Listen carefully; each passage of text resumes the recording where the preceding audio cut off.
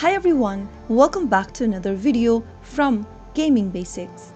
In today's episode, I'm going to be showing you how to download and install Free Fire Max on your PC. So let's get started right away. The first thing you'll need is an Android emulator. Install an Android emulator on your PC. You can choose from popular options including BlueStacks, Nox Player, and Memu. To download BlueStacks Android emulator, just like mine, go and click open a web browser. In the URL box, type in bluestacks.com and search. Once you get to the official web page of BlueStacks, go ahead and see all versions suitable for your device. For Windows, you can click on one of these download links, such as for Mac OS, you can go ahead and pick BlueStacks 4 version. Select the one you'd like to install on your PC. Click on the download button once you find the Android emulator version of your choice and follow through the download prompts.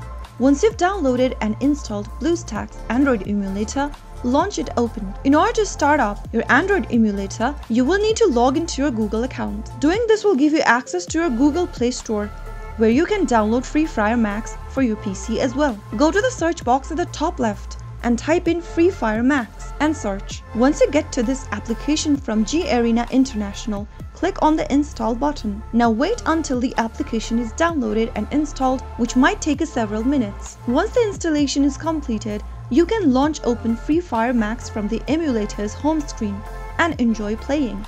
So that is how you can easily download Free Fire Max on PC in a couple of minutes. If you found the video to be helpful, go ahead and give us a thumbs up. Don't forget to subscribe to our channel by hitting the subscribe button. Also, press on the bell icon so that you'll never miss another upcoming upload from us. I will see you again in the next video. Thank you for watching.